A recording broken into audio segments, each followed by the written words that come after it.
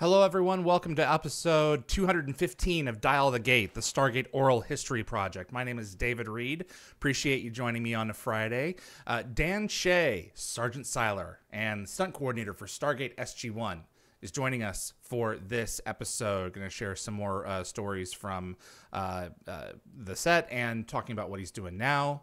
And maybe he's brought in a certain wrench along. We're going to have to wait and see. Before we get started, if you enjoy Stargate and you want to see more content like this on YouTube, click that like button. It makes a difference and will help the show continue to grow. Please also consider sharing this video with a Stargate friend. And if you want to be notified about future episodes, click the subscribe icon. And giving the bell icon a click will notify you the moment the new video drops, and you'll get my notifications of any last-minute guest changes. And clips from this live stream will be released over the course of the next few weeks on the Dial the Gate and GateWorld.net YouTube channels. As this is a live show, my moderators, Anthony and Summer, are standing by in the YouTube chat, where we basically have a party every episode, and you can submit questions to Dan. Dan will, the moderators will get the questions over to me, and I'll get them over to him. But in the meantime, he's all mine. Mr. Dan Shea, Stunt Coordinator Extraordinaire, Sergeant Siler, welcome back to Dial the Gate, sir. How the heck are you doing these days? I'm doing quite lovely, young David. Thanks for asking. You forgot to mention Richard Dean Anderson's handsome stunt double. That's too. absolutely right. Richard Dean Anderson. I think you did that on purpose, because you know that Rick always knows that I'm a threat. So I always wondered why he had like 3 hit series and I had none. I mean, is he that much more handsome than me? I don't think so personally. But I don't think so either. But you know, that's the way that goes. Absolutely. So, and he always had a problem. Now, my baby finger, whenever I held on to a P90 when I was doubling for him on Stargate, he would say, keep that pinky on your right hand down, because I always had it up. And he said it looked stupid. But now I broke my finger on a show called Animal Control, a comedy on Fox. And so now the thing sticks out all the time. And now when I'm on my computer, I hate being on the computer anyways, and that stupid finger always drags along and touches stuff on the keyboard. And like, I'm kind of a non-digital dope to begin with. And then once things start getting weird because of that baby finger, then I get in a little bit of trouble. So, well, yeah.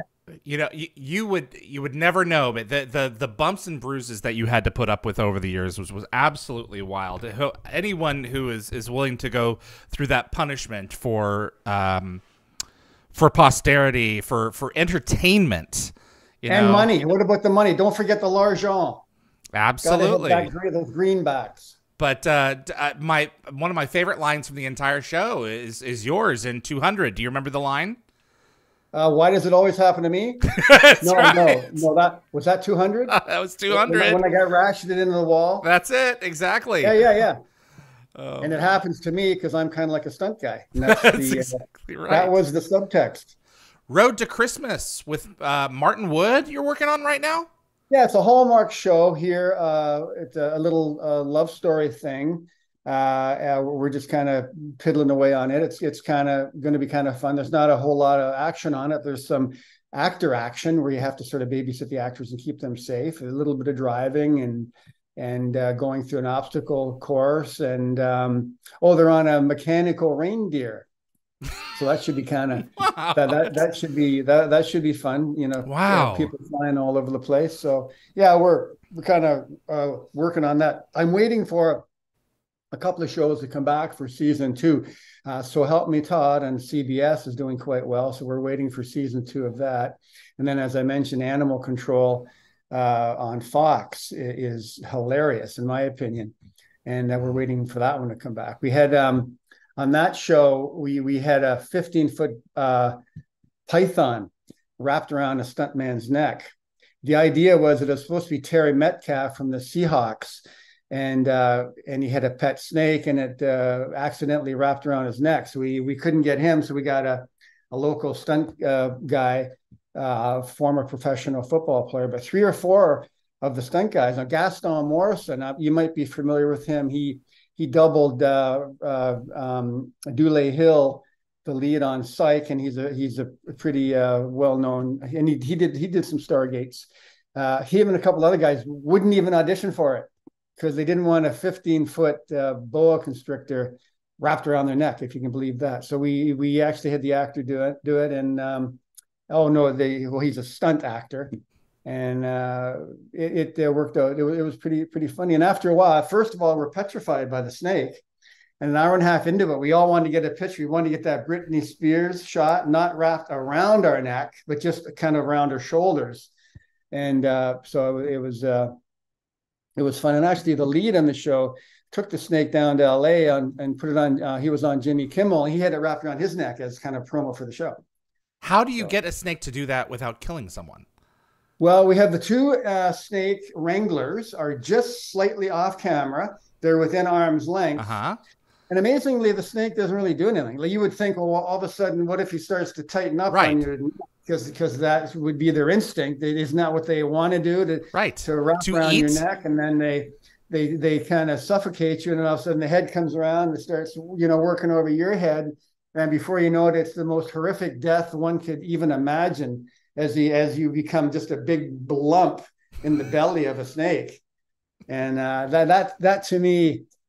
Oh, that would be a horrific way to go. And I don't want to get too weird here, but it harkens back to this news thing that I heard about a family that lived above. This isn't funny. Stop smirking. A family who lived above a pet shop. And in this pet shop, there was this huge boa constrictor that went up through the rafters, through the air duct, into a baby room. And I'll just leave it at that. I think I remember this story. So, nasty. So that's nasty wild. Business. How often do you come across something on the page that gives your team or the people that you're going to get involved with to achieve what's on the page pause? Was there any every minute instance of every day, every second? Really? I mean, Carl Weathers from Apollo Creed, he did a show called Street Justice years ago, and he's just like a stud, 6'2", 215, totally athletic. And on Street Justice, he told all of us, I get my stunt double. Turns out it was Johnny Ulmer who doubled Chris Judge on Stargate to do everything. And he said, even if I'm jumping off an apple box, I can break my ankle. Yeah, of course. So tons of things can go wrong at any time. So that's why you want stunt people doing it who are sort of in that neighborhood and have the skill set and the emotional preparedness to handle all things that could go wrong. And if something does go wrong, we don't want stunt people to get hurt. But if they do get hurt, then we can just get another one. And continue working. Yeah. You cannot replace the actor because their face is on camera. So that's one of the reasons why we need stunt people. Can I get technical for a second? Please do. Can you tell us about the special insurance that's involved for them? I'm curious. We don't really. We have our union. We have the SAG union. We have the UBCP union, and I don't think we have any special insurance. But we're insured through the union. Okay. But I don't think it's some magical stunt thing because you're a stunt guy. I think the show was covered anyways. I see. So it's underneath the overall umbrella of the production. It's the umbrella of the show. Yeah. Okay. Yeah. We don't have a special stunt guy in life insurance. Well, you couldn't get it. I mean, you say, well, what do you want insurance for? Oh, I'm a stunt guy. I'm going to set myself on fire tomorrow. And they'll be like, yeah, no, sorry, you don't get life insurance. It's a wild, anything can happen. I mean, Daniel Radcliffe's stunt double on Harry Potter, the boy died. I missed that. What happened there? How did he die? Oh, I didn't know he died. Maybe he died after, but he was definitely injured heavily during production. Ooh. And there was that stunt woman from LA too. She was incredible motorcycle girl, and she was just blasting, like about 120 miles an hour. And there was the camera on a ultimate arm, and I guess it swung across and hit her. And that's gosh. I think she lost an arm and a leg. That was awful. Yeah, it was a flying sequence. He wasn't killed. I don't believe he was killed. No, he wasn't killed during production, but he sustained an injury during one of the flying sequences. He lost feeling across his whole body from his fingertips down to his toes. The injury changed him and had long-lasting effects that plagued him for the rest of his his life. Oh, you know what? I better correct myself on this before I proceed. He's not dead. I apologize. He hasn't died, but he is a paraplegic. And that's the risk that you take when you go out there. You know, you're I guess they know what they're. I guess you know what you're getting in for. That anything is possible, and you've got to be prepared. To be the idea. You don't want anything to happen to you. But there's one guy who was doing a snow thing. He launched off and hadn't checked the snow depth. Hit a rock, and he's also a quad, but an incomplete quad. But he swims down at Kit's pool 4 times a week with me. Like, and I'm thinking at first I'm like, how do you swim? But he has kind of partial use of both of his arms, and he's kind of swims on his side, and he does a bunch of lengths. He's a better swimmer than me, and he gets in his car and he drives to the pool and he parks. He goes there like every day, and he's upbeat. And wow, I mean, this guy, you look at people like that, and you wonder how you can ever have the will to complain about anything. Yeah, well, I mean, I whine about the SAG strike and the writer's strike. You figure we got through COVID, and we thought our movie's going to come back ever. They're probably not going to come back, and they came back in a huge way. We had Raiders, we had Mission Impossible. And then we had Barbenheimer that weekend. That Tom Cruise said, "I'm going to go watch both," and it became a thing. Yep. And Barbie's made over $1 billion. Yep. And so what do? They go on strike. So, but whatever. What can you do? Yeah. Who was it? Rob Fournier went by Bridge Studios the other day. Yeah. 4 or 5 people, 4 or 5 cars in the parking lot. Yeah. It's maddening. Pulls your hair out. Yeah, it's nasty. So, but hopefully it'll be resolved. But that's absolutely. It's just a question of when. So you're working with Martin Wood. Any other Stargate folks on that project? No. Okay. Not Stargate folks. No. Okay. No, and Mechanical Reindeer. I'm not sure. Am I allowed to talk about script before something even shown? Maybe we should. Probably not. But that still sounds cool. So I'm trying to get Martin on the show, so maybe he can expound further. But Dan, I'm curious as to the process that you would have for going through a specific Stargate script. First of all, was it different or unique in any respects to any of the other content that you've worked on? But can you take me through the process of what you would have to do to prepare and execute what was on the page? How many weeks in advance would you get the script? How would you prepare? What's the process that you would go through, if you don't mind, from beginning to end? Episodic. We'd have about a week and a half prep and an 8-day shoot. You get the script, you read the script, you start highlighting the script, all the stunts and all the actor action beats. And then there's an ND sequence where you have a bunch of Jaffa running around or something getting blown up. How many do you think we should try and get for this? And should we make it cool? Is it enough for them just to jump off an apple box? We've seen Jaffa running and flying and blowing up before. Are they going to get bored if we just have them fall over, or should we put them on wires? And how do you have the wire? Do we need to bring in a huge crane that costs 50 grand, or are there big trees there? Maybe we can convince Martin Wood or Peter DeLuise, let's have the action over by the trees, and we can put pick points up in the trees, and then we can have it come down to a ratchet, which has 1,000 pounds per square inch of oxygen in the machine that can propel people through the air as quick as humanly possible. You can yank them so hard their boots would fall off. And do we want to have them fall off camera onto a pad? Do we have Ray Douglas set up some flames up the rear end so it looks kind of cool as they're blasting away? So then we'll need fire retardant gel to put on their face. And so these are just conceptual things that you would go through during the concept meeting, which would be the first meeting. So you then put together your preliminary stunt budget. And then you got to be careful. Now, are they whining about money these days, or are the ratings high? Should I go big or should I go small? If you go a little bit big, ask for 10, then maybe you can get away with 8 stunt people.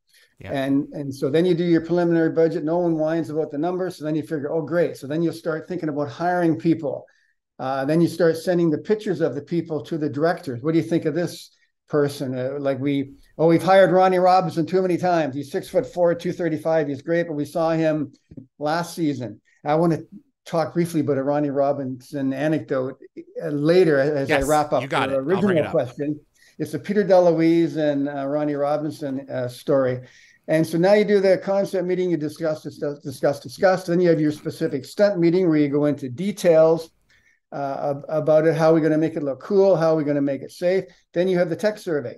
So then you physically, everyone gets on the happy bus and you go around to all the different locations and you discuss exactly what you're going to be doing. So the Stargate is going to be over there and people are going to be coming up over the hill. It'd be kind of cool to have a guy being shot and roll down the hill.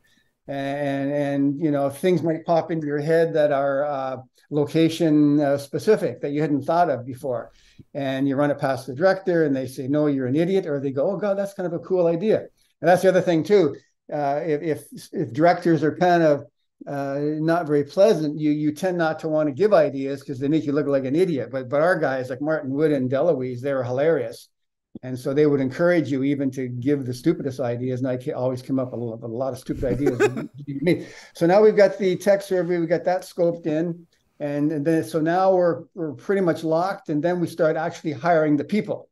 And then the people then go for their wardrobe fittings and they go for their haircuts and so on. And then we get the schedule.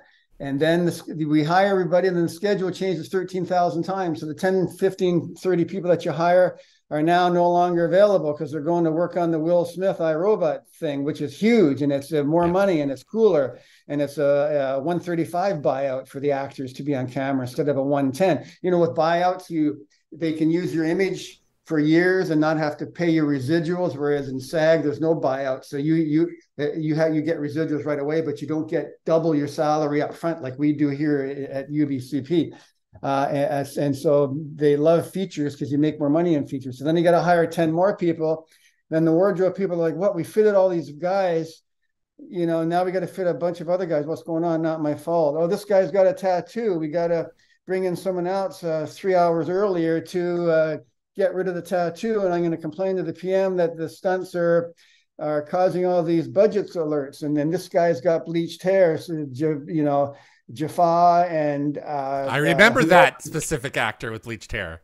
Yeah, they can't have it. So, or they specifically want it. We had Glenn Ennis and Michael.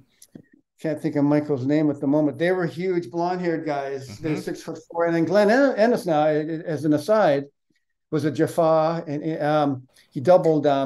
Who's the biggest guy in Hollywood now? Who's Aquaman? He doubled him on Atlantis. Jason Momoa. Jason. Yeah. But now Glenn and then Ken Kersinger, who is a stunt Jaffa commander, stunt actor, are going somewhere this weekend for a convention.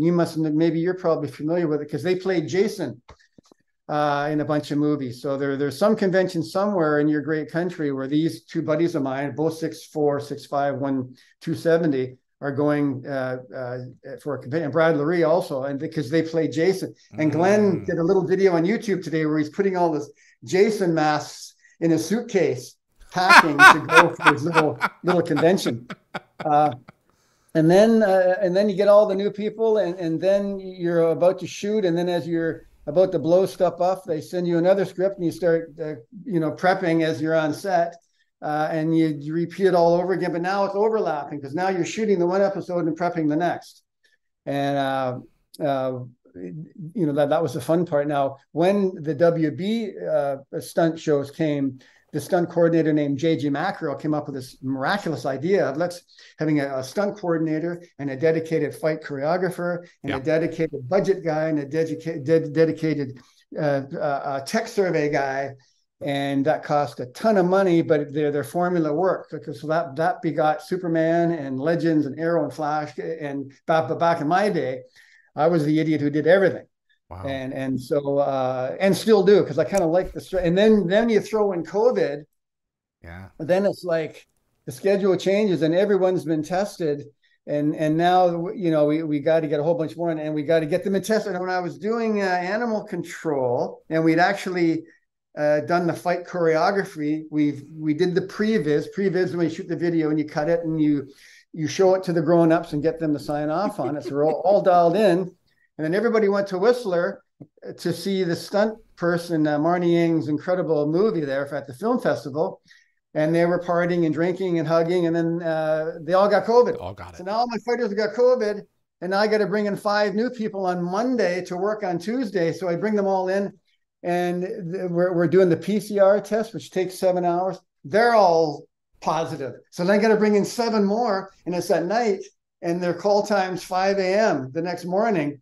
And so then I just bring in 10. I say, the people who don't test positive, you're working. And so we got through, and we did a nice fight on another show called Animal Control, and not Stargate, but still a funny show. And so that's another thing, the whole COVID thing. And then when we got to the end of another show that I was working on, we Animal Control, So Help Me Todd, and this other show called Under the Bridge.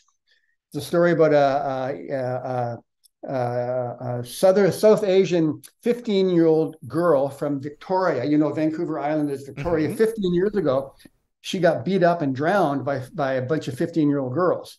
And we got to the end of that. And in the last month of that show, we didn't have to do COVID tests. No testing, no masks, no nothing. And it was heaven. Wow. So and I was rambling, sorry for the ramble. And the lead on that show, she's incredible. Her mother was Lisa Marie Presley, so she died 4 months ago. So we were on hiatus for a month. And I forget the lead's name. She's incredibly talented, but that was Under the Bridge. You can knock it off. I see you typing it in. You're going to get it. And she's done a bunch of stuff, and she's really talented. Q. That's it. Danielle Riley Q. Wow. Riley Q. Man, it's. Did I ramble? Did I answer your question? Seems like an hour and a half. So you would get to the day. You would get the people that you had. Would the stunt business end when production ended? Would you be brought in at all in post for anything? No post for me. Okay. There would be second unit cleanup. We would do all the stuff with the actors, and we'd have to think, okay, what's going to be in the background of the shot of Chris Judge? We got some stunt people flying off of what's called air rams, where they, pound per square inch, it's like a little thing, a little diving board thing. You step on, and it projects you through the air. And so then we'd have to remember a second unit where everybody was doing their business, and we would recreate that, and we would do close-ups of them doing their action shtick, because they want to get all the stuff for the actors, because they needed to be in the next scene for the next day's work. Whereas the stunt people, we they weren't locked in, so we could take 2 days of second unit just to knock off tons of people getting shot and blown up and burnt and thrown into walls and kicked in the crotch and so on.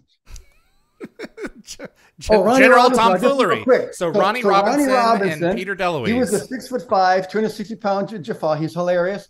He was an ex-professional ball player, played for the Detroit Lions. Then he came here and played for our BC Lions. It's in the CFL.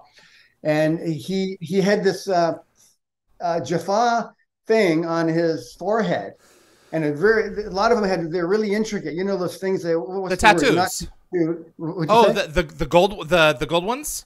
Not the gold ones, the different, but whatever that the word black is. ones. Yeah, the first prime tattoos, the System Lord symbols. That's right. But I'm just thinking the word. It's not a tattoo, whatever. So Ronnie Robinson had it, and it took like an hour to put this on him, and he had his close up, and then we went to lunch, and Ronnie had a little sleep, and then we came back after lunch, and then Peter DeLuise was shooting his stuff, and he did his close up of Ronnie, and all of a sudden the script person said, "Hey, where's his tattoo? Where's his emblem? Where's the thing on his forehead?" And then Peter DeLuise was like, "What?" And sure enough, Ronnie's thing was no longer there.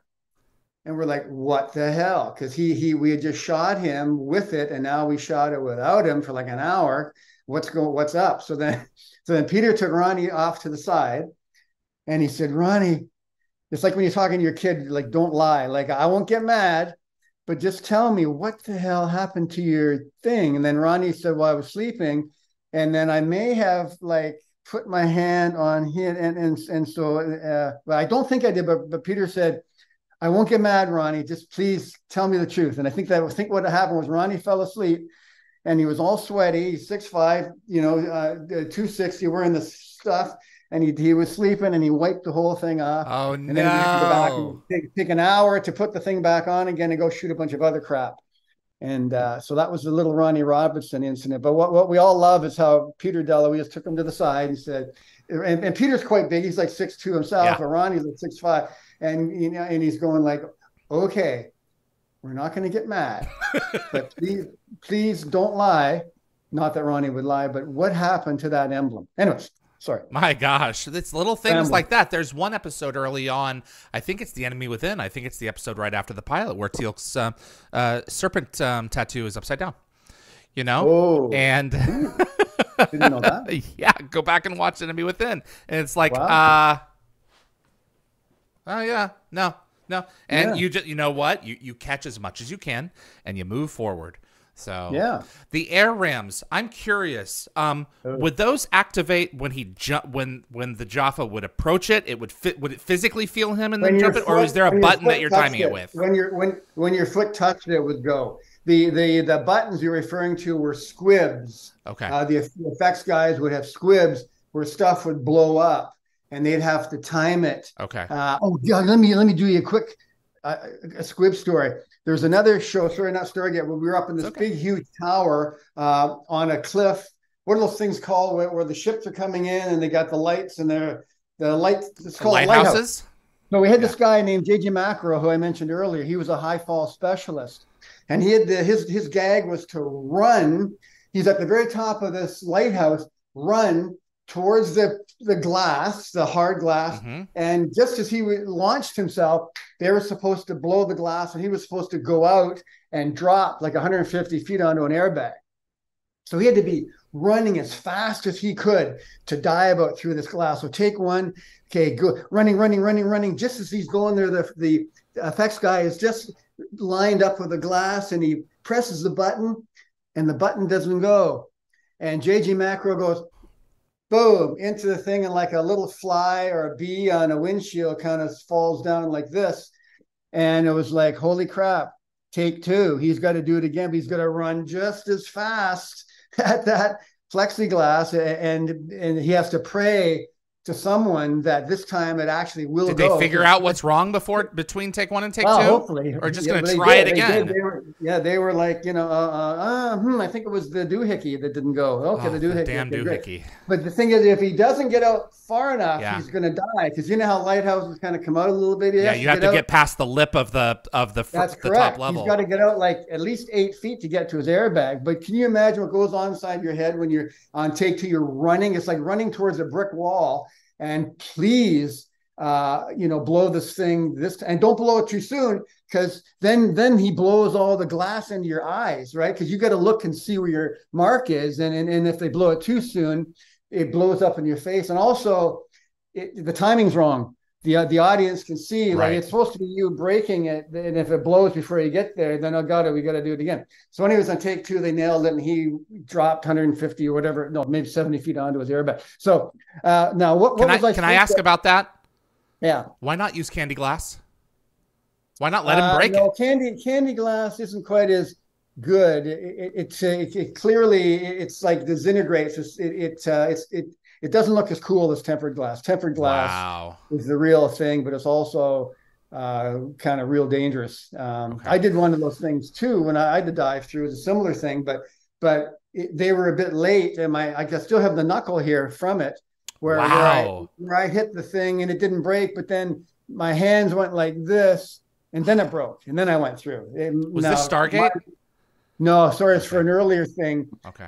Lou Bolo was a coordinator who you don't know, and I'm just trying to think of the show. It would have been a Cano show, but I just dropped 10 feet on the pads, not like 100 feet like the cool people do. But and what was I supposed to answer before I digressed? I was asking about the air rams. Oh, air rams. So air rams. So air rams are these these lids, and then when you run and your foot touches it, it activates and it throws you.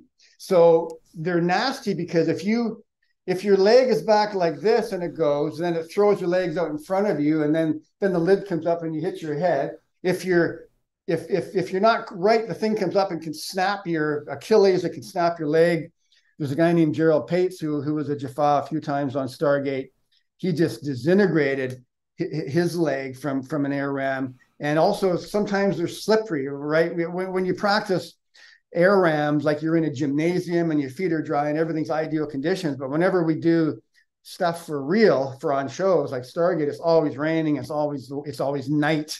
It's always the worst case scenario. So these guys who are through the roof great when it's dry, they need all that extra skill to do it, because on the day everything's like 10 times harder. If someone gets injured, do you try and make sure that shot is worthy of ending up in the final product? You know, because they went out of their way. I mean, they got hurt, but I imagine it's a question of, did we get it? You know? Yeah. The stunt guy would certainly want it to be there, because he or she couldn't do it again, and they would, at least if they got hurt, they would want it to be there. Yeah. Yeah. The other problem is when people get hurt and it looks nasty, then a coordinator might want to put that in for like to win an award. You know, like, oh God, that's gnarly. But then you don't want to be using, you know, stunt people breaking their legs. Yeah. To win you awards. And that's right. also one of the reasons why apparently they never had stunt awards, because they didn't want stunt coordinators, an injury competition to be pushing the envelope with these poor people, and because they pushed the envelope enough and to be injuring these guys just so you can put on a tuxedo and go on TV and hold up a little trophy. But right. Hopefully we would be responsible enough that we wouldn't do that. When I was at PropWorks, we sold 50 of those Jaffa costumes. And I don't know if people realize how complicated those darn things are. The number of pieces that are involved. Oh. The amount of Velcro that you have to count on to like keep the buckle on the front in place from the belt. You've got all these different sizes of guys, and not all of them are going to fit exactly right. Did you have pieces falling off all the time? They did, but I want to tell you about this guy. He's a stunt performer and stunt coordinator named Scott Nicholson. He was a Jaffa a bunch of times, and he was a stunt actor one time. But he did not want to put the Jaffa suit on because they're incredibly uncomfortable. Yeah. And so he sat in his stunt room with his shirt off, and he looked good. He had 0.03% body fat. He was a bodybuilder, and he looked good with his shirt off. But the thing was, we wanted him with his Jaffa suit on. So he said, I'll be there for you on the day, but I just don't want to put the crap on now. But then it took two wardrobe people to put it on. So then we had Jason Calder, who was Daniel's stand-in, and we threw all the Jaffa stuff on him, and we put him up this tower while the stunt guy was in his room, nice and warm. And I remember the reason we had a stunt person up there, because there was supposed to be squibs and stuff and going on. He was supposed to be, up there looking handsome, blue eyes, square jaw, holding on to this big gun. And but Twitchy Calder was up there in the pound. He would stand in for the Shanks, and then he would go up just in the background. Martin would say, would you mind just going up there, Twitchy, in the back, and throw an old a wet Jaffa suit on, and that someone else was just wearing a smelly, wet old Jaffa. So he'd go up there just on an extras voucher, which is like the 10th of the money that the stunt guy was making on a stunt performer's contract in his warm room. And so this went on for like 3 days. And so the stunt guy was getting paid like a contract and a half to be sitting in his room. And now it was time to bring in the Jaffa stunt tower Jaffa. So we went up there, and he was all shiny and sparkly, and all the wardrobe people were took 20 minutes to put all the, just like you said, all the Velcro straps, and they spritzed him, and he did his shot, his little close-up shot. And then it came time to blow it up, and they said, okay, let's get everybody out of there. And I'm like, what?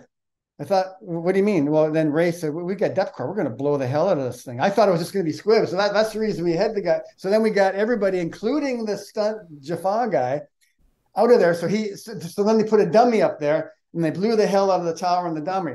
So this is Into the Fire when Teal'c and Hammond are flying over, and they blew the hell out of this thing. Yeah, that's the one. That's the one. Yeah. So then I had this guy there, and I couldn't tell the producers, but we had budgeted for him for 4 days, a contract and a half, and then we didn't even use him. We used a dummy, and then the Sci-Fi magazine came out. I forget what it was called, but in the centerfold of that episode, there he was, what I call Tower Jaffa, up there, for his huge close-up. He looked incredibly impressive. And that was the only time he was up there. He was up there for like 7 minutes for his close-up. And get the shots of him like scanning around with the, That's right. That's right. And wow.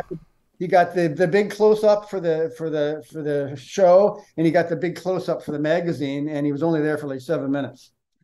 Well, at least, you know, you guys ensured that he was going to survive by using a dummy instead. He did survive. He did survive. Would one episode after another be, would they try to, or would you ask the episodes that were stunt heavy to be followed by an episode that was not stunt heavy, so that you could, I would imagine at a certain point you would have certain stunt people in one episode. Can you necessarily have those people in the next one in the event that they get injured, or did you have to like space it? I could never request that. That would be way beyond my pay scale. I wouldn't have the audacity to say, oh yeah, we're busy on this episode. It's stunt heavy. Can the next one be light?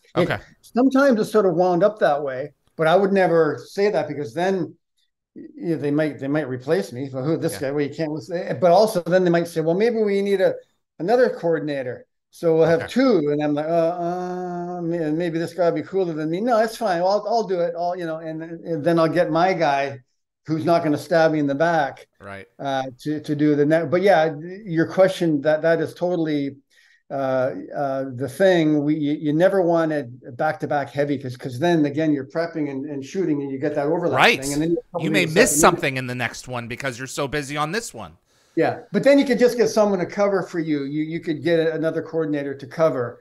It would be fine. But yeah, you're right. My ideal scenario was heavy, light, but I would never have the audacity to say, hey, producer guys, would you mind not having, that would be too much. No, I phrased it poorly, but I mean, it's interesting, because you have to, sometimes you just have to step up and deal with more on your plate this season than the next season, or, this season really this season's episodes didn't have a lot of stunts. I mean, they were more this type of show or man, this season it's twice as much as last season, I mean, you probably look at the end of the season and go, well, compared to this was kind of this kind of season.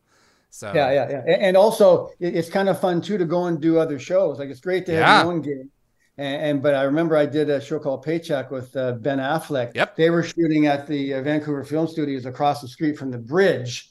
And I think I was the only human ever in the history of showbiz to be on camera on 2 different shows on the same day. Like, no actor would dare, that you just couldn't do it. Their agent wouldn't, they would change the schedule for them, but they would never change the schedule for me. So they wrote me a Siler thing, and I wouldn't dare, but I was doing Paycheck. I started doing Paycheck when we had our Stargate hiatus. And then it overlapped as features are wont to do. It went 3 or 4 more days. And then they threw me in for a Siler, and I didn't dare say, oh, I'm not available, because then they say, oh, really? Oh, you're a big shot all of a sudden. We won't put any more Silers in there. So I said I was available. So I showed up at the Vancouver Film Studios, and I put on my security outfit thing, jumpsuit, and the girl combed my hair to the side.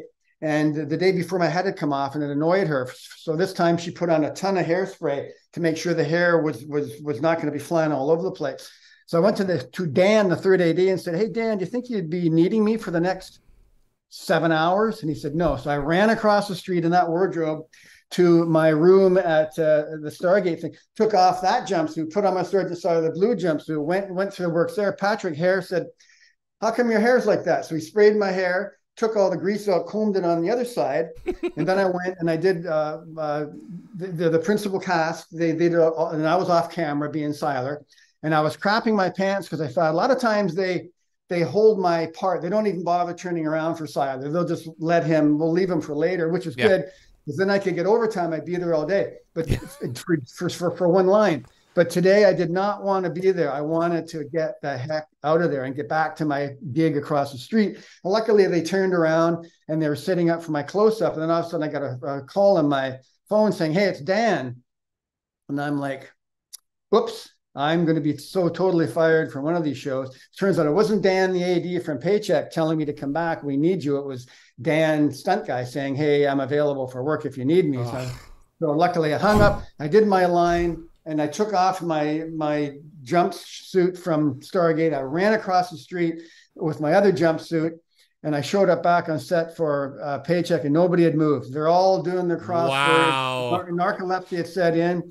And then the hair person looked at me and saw that my hair was combed on the other side. And she said, "What the hell?" And she said, "Get back in that room." And then she went through it again, this time with a metal brush. And then she made sure that really enjoy it.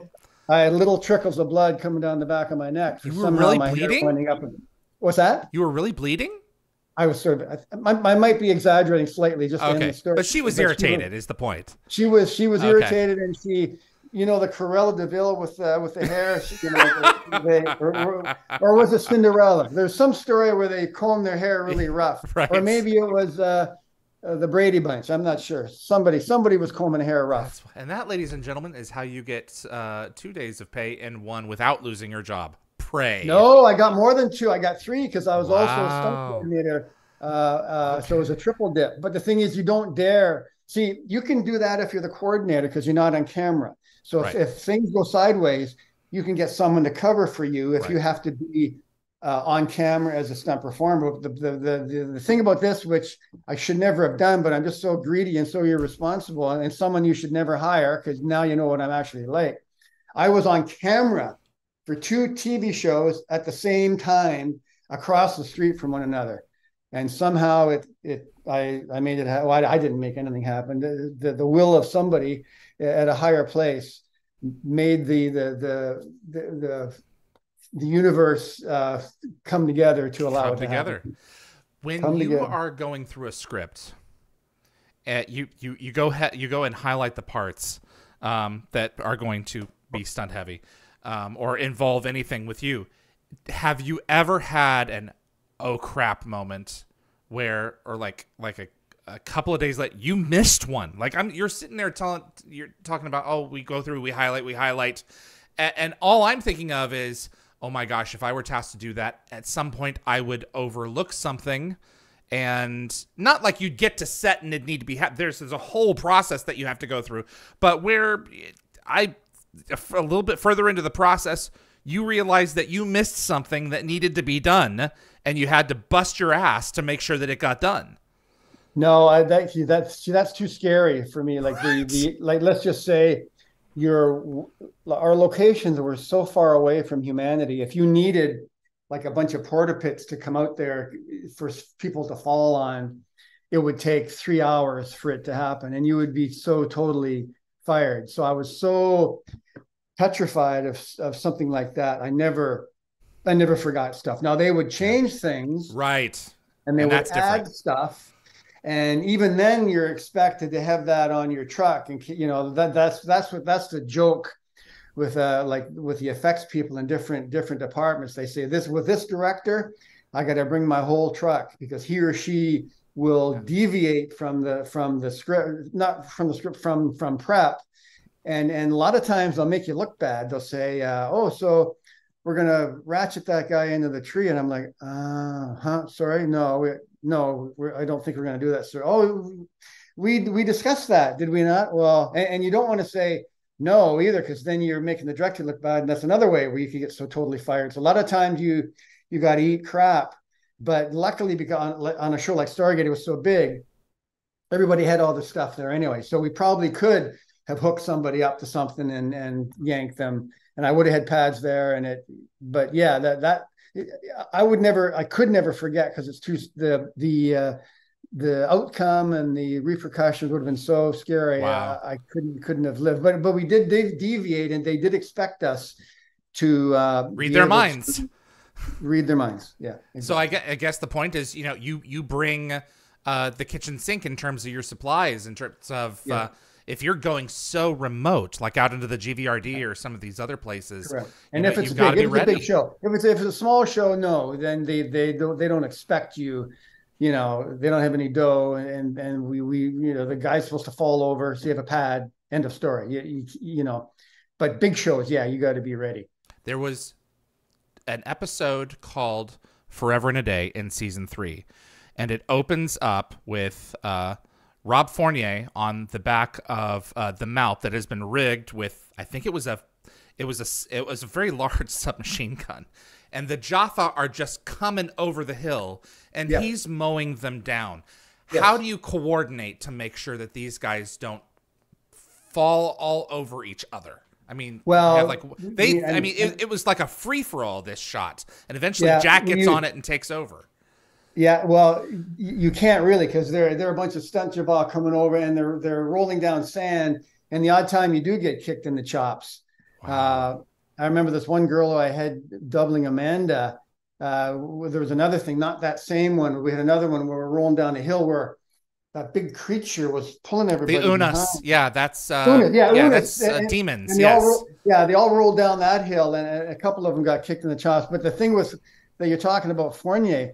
That was, I'll remember that forever, because we had to put some gel on him because he got hot. He was up there, and there was an explosion on him, and I think we yanked him back. Yes, you did. There was a big explosion. We had to put a bunch of fire retardant gel on him.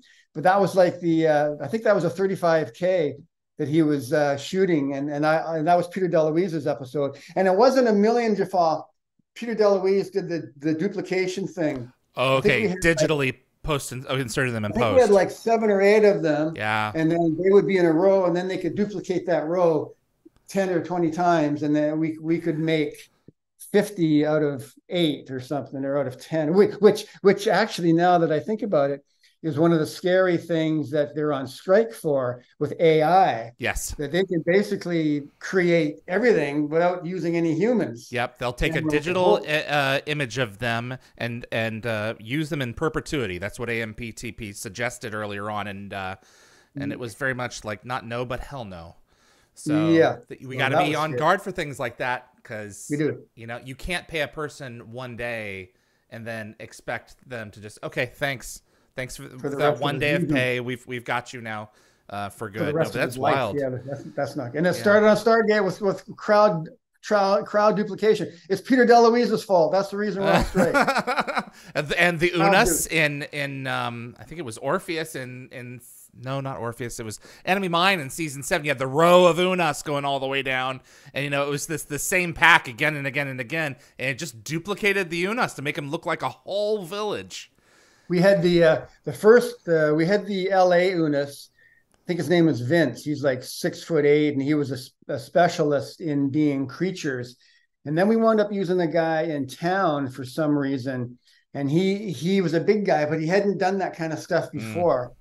And he got super, super hot. Like the Unas costume is layer upon layer upon layer of latex. Yeah. And there's heat could not escape anywhere. And we had this Unas guy running up with a GVRD in the heat. Yep. And we had to wind up taking him to emergency because he got so hot. So then they had to modify the costume, and they had stuff, and they changed it for other costumes for other shows also, like the Incredible Hulk and the Thing from Fantastic Four. They had little things pumped in, I think it was water or something, to cool them off. Mm-hmm. And we could also only let him work for like 20 minutes at a time. We had to take his head off and cool him down. This is wild. Yeah, you can suffocate in your own heat. Yeah, so. The heat is through the roof. And I did a thing. Oh, it was like the toughest day I ever had.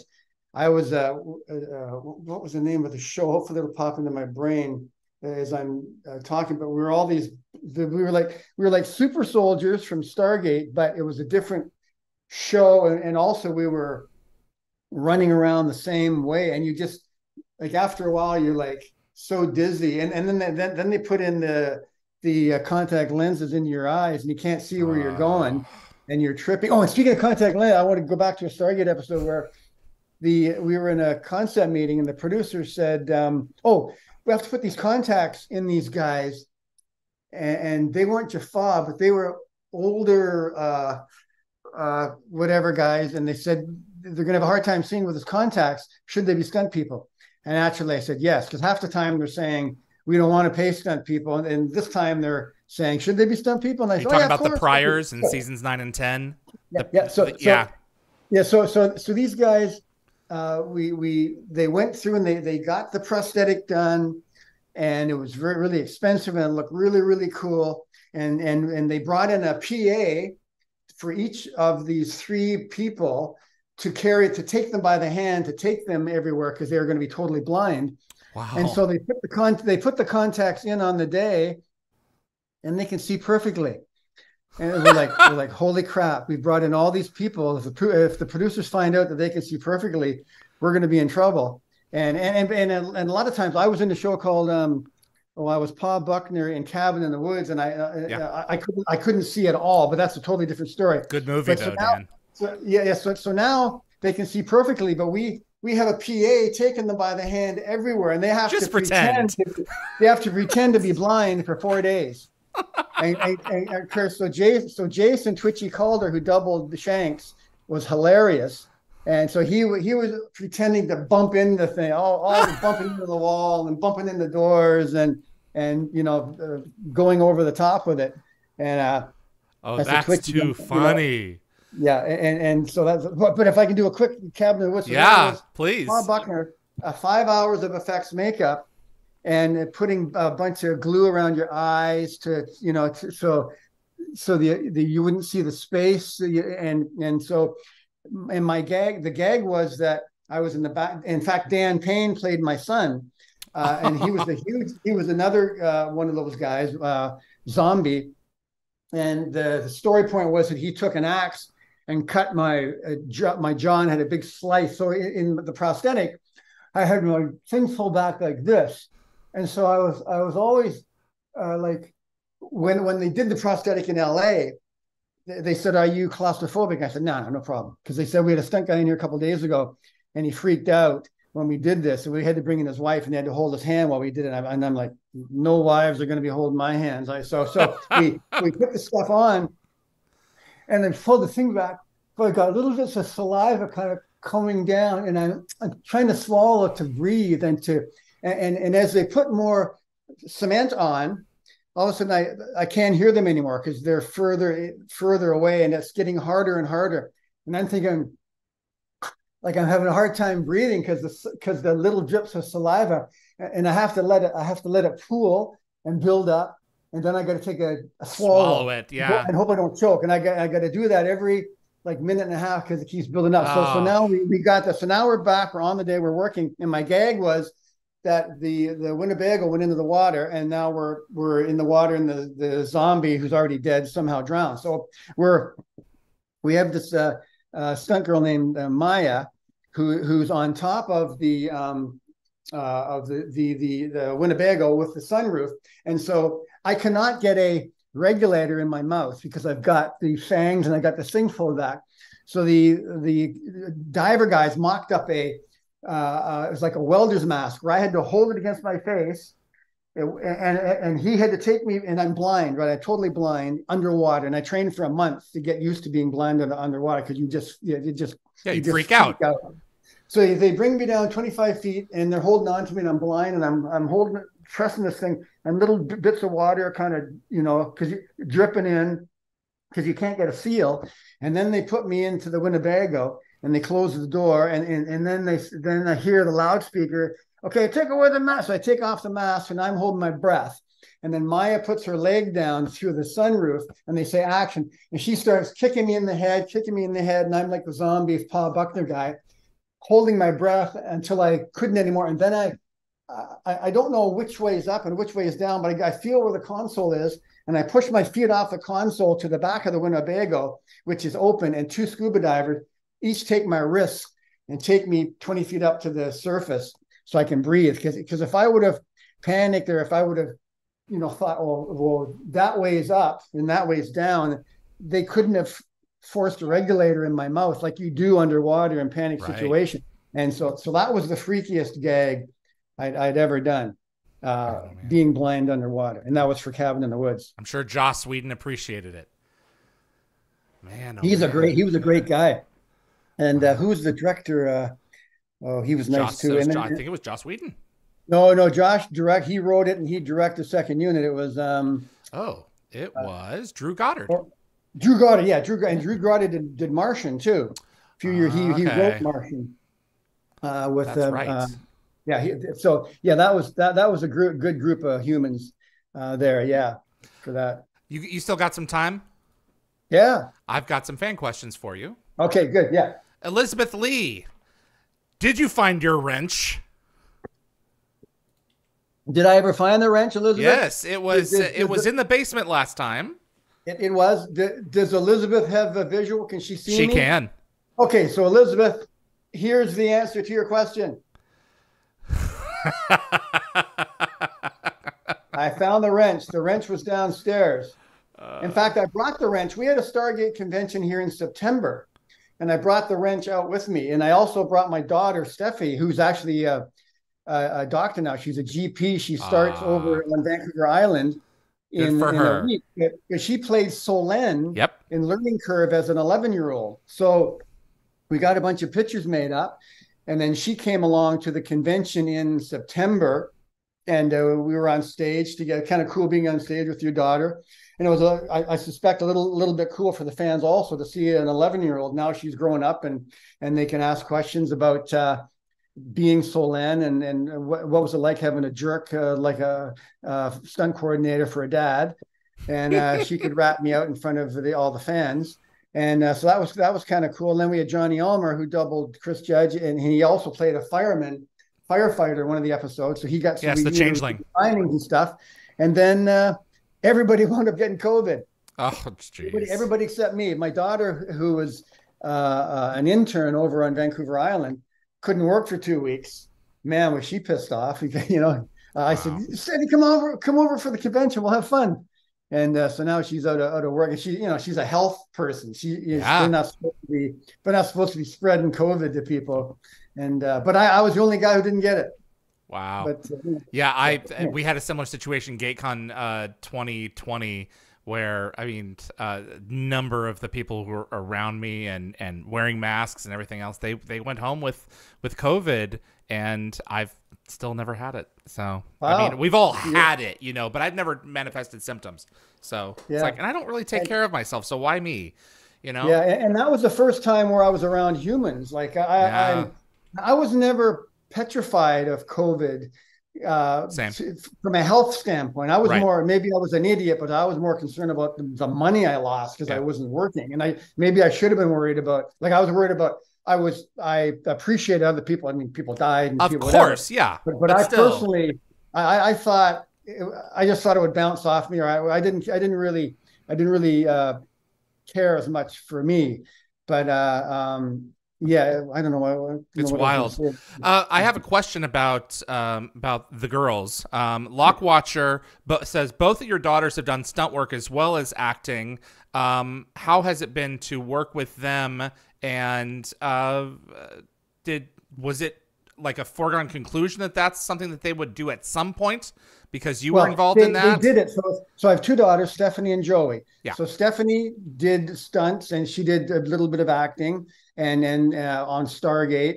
And then she did it. I did a series called Psych for 8 seasons. They both did a bunch of stuff on there. That was a comedy, and they got to help pay for college. And then Joey was 3 years younger. She was on a highly rated episode of X-Files where she played Sully as an 8-year-old in a flashback where she has she wants to have a baby or something, but her brother steals her rabbit and kills her rabbit, and the rabbit's full of maggots. And my daughter Joey is Scully as an 8-year-old has to react to the rabbit. And then another woman is in a church and she's in a casket, but she got drowned and that's how she died. But then the actress in the casket, now there was a flashback of her being underwater. Wow. And my daughter Joey had to react. So Joey was quite a good actress. And she was more show busy than Steph, but they both basically, Joey was a bit too young for Stargate, although she did do a scene where she was hanging up somewhere. Fragile Balance for the Asgard. Yeah. She was in the, she was hanging on a wire. And then she also did, I think the last episode we shot with Peter DeLuise, she was a little girl on a little bicycle. Affinity, when Teal'c's living in the apartments. Yeah. So they both did it. So now Joey has been living in the Middle East for a decade. She was in Beirut, Lebanon for 5 years. She was in Cairo, Egypt for 5 years. She's fluent in Arabic.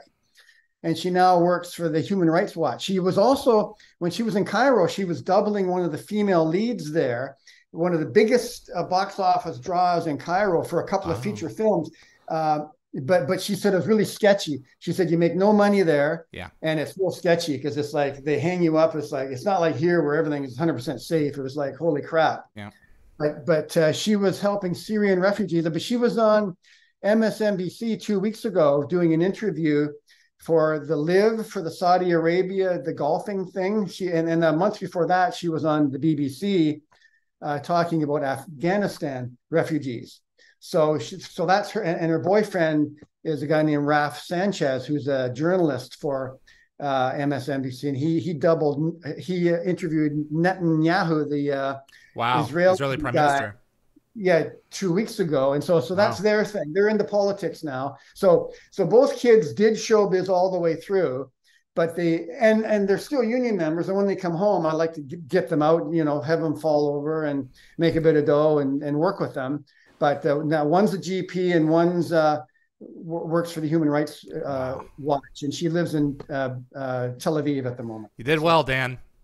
Well, yeah, they're both good girls.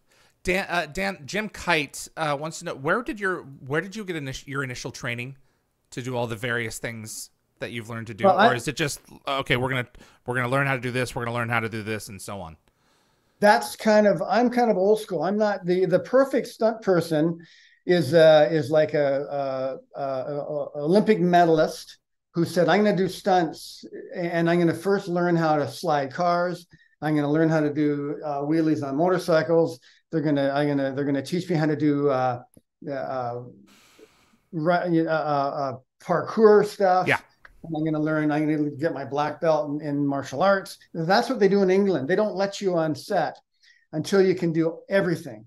Here, if you're a martial artist and we need someone to do a spinning back kick, you can get hired. So then you get hired to do stunt person. So you're a fighter. Then you think, wow, if I can learn how to slide a car, then they'll bring me out for the car stuff. So then you go down to LA and you take the driving course there, the Rick Seaman driving course. So now you're a fighter and now you're a driver. And then as you move along, then maybe I'll learn that thing. So there are some guys here and girls, a small percentage who are not just proficient, but incredible. They're excellent in everything.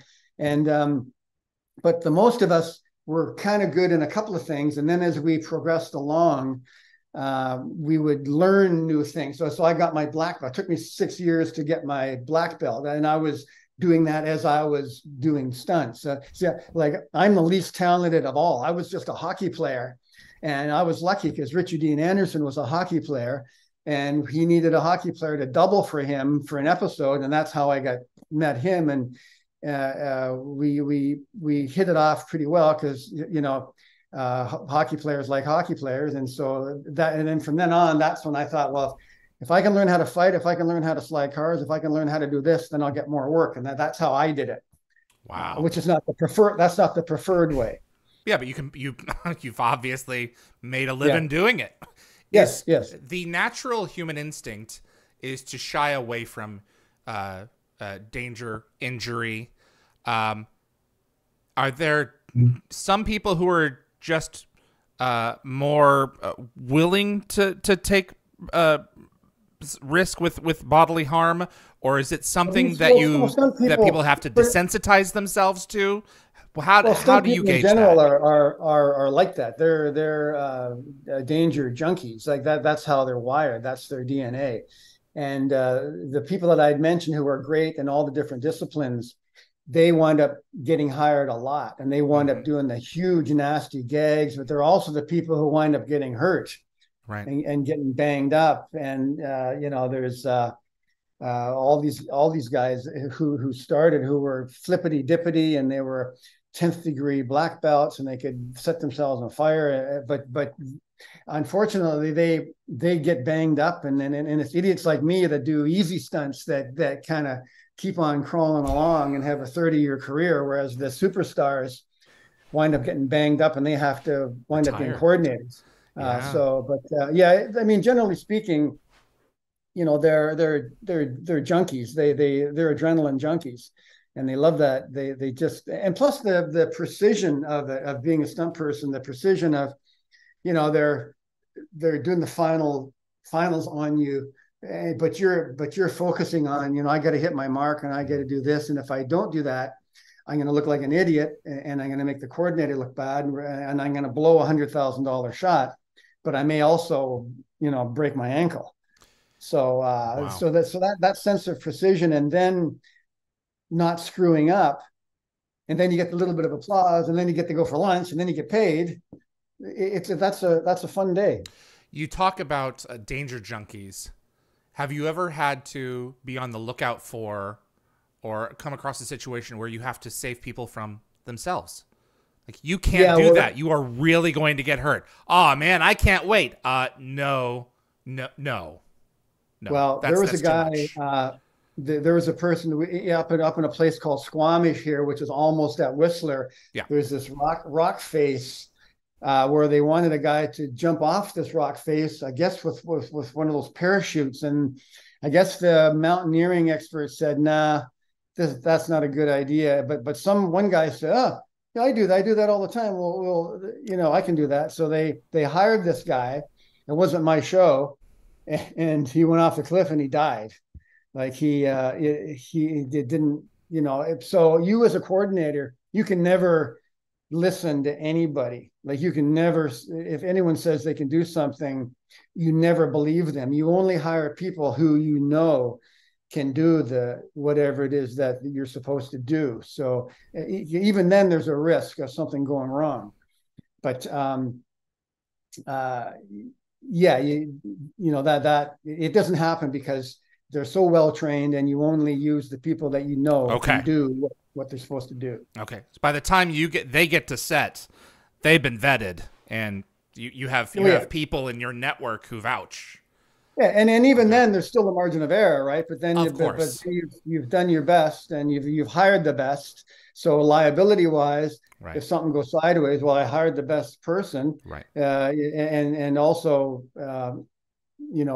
they have the best chance to do the best gag and to do it safely. Absolutely. General Maximus, we answered your question, but thank you. Pamela Terachek, she says this may be a stupid question. I don't think there are any stupid questions. Are stunts in a sci-fi show in any degree more complex or exciting than stunts in non-genre action series? Is there any kind of a technical difference, or is it all of a piece?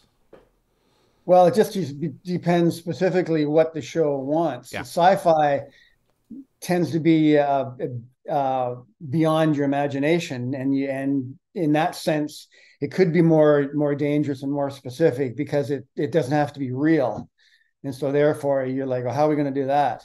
And then you have to figure out how to do it, and then there could be more risk involved. So yeah, there might be a little bit of that in sci-fi, only because you're only limited by the imagination of the writer, and then the ability of your technical people to make it a reality, and money and time. Okay, absolutely. Teresa MC, did everyone of the main cast have a double available? Yes. Okay. Yeah. Okay. I don't think Terrell did, because I don't think we ever had any stunts for Terrell Rothery. Yeah. But we should have had a stunt for the one time, because Rick got really mad at this. But speaking of this, yes, please. I was always, as Sergeant Siler, I was always in the infirmary in bed, and Terrell, old Doc, would come over and be checking out Siler. And then one time I wound up taking the wrench and putting it under the covers. And you can sort of imagine what happened when Terrell started feeling around for my injuries. And we thought that kind of stuff was funny back then. But when Rick found out that I'd done that, he was so pissed off at me. And of course, we could never even think about doing anything like that nowadays. But so that was the end of the wrench. It might have been. Yeah, it might have been. So, well, yeah. Who started this? Who was it, you or Martin Wood? Who started the wrench? Who? Yeah, how did that come about? Putting it under the covers. No, I mean in general, you're having the. Oh, you have these complex pieces of equipment. I know. On the ramp with all these little pieces, and you have this Yeah. Yeah. And you and Martin I don't Wood know. are passing it back and forth and using Yeah. your.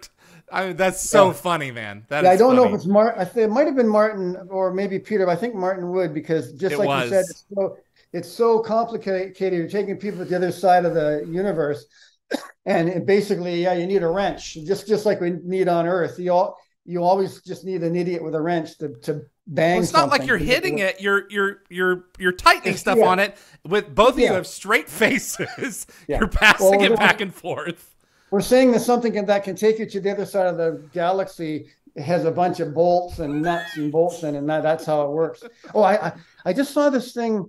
Maybe it was on YouTube or last night about the time and space. Albert Einstein, how the universe works. It's like the Earth is like a ball rolling on like a blanket kind of thing, and they're trying to figure out how to travel faster than the speed of light. And what they're realistically trying to come up with is not using fuel, but using a way that you can attach onto parts of the universe and have it roll you along, like faster than the speed of Wow. light, like as opposed to propelling you. Yeah. You're somehow using the time and space itself To bend. to pull you along, Yeah. and apparently that's real, and they're actually looking into that now. Whether it'll ever materialize is, I think me. if we can get out of our own way, with one another, I think we'll find a way to bend Einstein's laws and make it work. So Yeah. that's really cool though. So but who first introduced this wrench? What size of a wrench is it? And who first introduced it? What was the genesis of that? You know what? I don't even know if I know that. Wow. I think that was a Martin Wood thing. He thought it was funny to have this stupid wrench, but I think it was Martin. Just they gave it to me one day, to give me some business. People smoke on camera, and some people need. What's his name? No, what's his name? Loved sipping his tea. I think he's the guy who replaced Shanks for a couple of episodes. Corin Nemec. Jonas Quinn. Yeah, Corin. He loved having a tea bag. Yeah. That was his shtick. And so Rick's was taking stuff out of the cups too. So was it? Yeah. So he would see things swimming around. You go back and watch that show. There's 4 or 5 instances where he's finds something swimming and he pulls it and he's throwing it away. Is that Rick or Corin? That's Rick. Oh. Yeah, but Corin had a mug in his first episode, and the legend is Rick came along and said, "That's my thing." So then Corin went to fruit. So yeah, I know that. I know it didn't last long. I thought it was because the producers didn't like it. Like, what the hell is he doing with this color? But maybe you're probably right. What point did the embossing on the side of the wrench, was that during the show that you guys had that done, or have you done that since? The Siler's Sly Siler's steel. When was that? They did that for me. That was like a gift. I think that was a gift from Martin. And in fact, I just took a picture of myself with the wrench, and I'm going to send it to Martin after I'm done here to let them know I just did this, and to let them know that the wrench is still around. Absolutely. And let him know I say hello, and that I'm looking forward to him coming back on. Yeah, for sure. This is good stuff, man. Okay, we got a couple more here, and then we're wrapping it up. Dan Ben, these days, have you ever watched one of the shows you've worked on and noticed things that you wanted to fix, like visible equipment or safety mats, or oh gosh, I wish I had seen that then? Or do you ever go back? Do you not go back and watch? No, I do watch it, but I remember I was hearing like Quentin Tarantino interviewed a couple of nights ago, and he was saying he would like to go back and redo Reservoir Dogs because now he's so skilled he can make it better. And I hear that from directors; they sort of wince, and I hear it from actors because But for me, no, we just we did the best we could do at the time, and for episodic, you're kind of not rushing, but you're moving along pretty quickly. You prep and shoot. Like features, they have forever to set up stuff. But no, I don't do that. I when I watch it, I always remember what was happening behind the scenes. I remember hearing that an actor's talking about that on a talk show, saying how the fans remember what they see on camera, and the actors and stunt people working on it remember what was happening behind the scenes at the time. Right. You always remember. It's just a totally different perception. Yeah. And you always remember what was actually happening behind the camera while the camera was rolling. And so, and no, I don't. No, that's not a thing that I do. I appreciate watching it because a lot of times I remember, well, that was a day that, you know, we got in trouble for laughing, or someone's phone went off. One time, the one when cell phones started in the beginning, people's phones were going off, and they hadn't invented, or maybe they did invent, but you know, the silent switch. Yeah. And finally, after a little bit of time, they said, if anyone's phone goes off, like, you're fired. That's the end of it. So wow. I remember I always had my phone on silent. I never turned. And for some reason, the night before, Vinny, one of the ADs, had called me, and I didn't get the call. So I turned on my phone so I could hear the ring if someone was going to call me. And so the next day, it was Rick's close-up. And all of a sudden, the close-up and Richard Dean Anderson, all of a sudden, we heard ding, ding.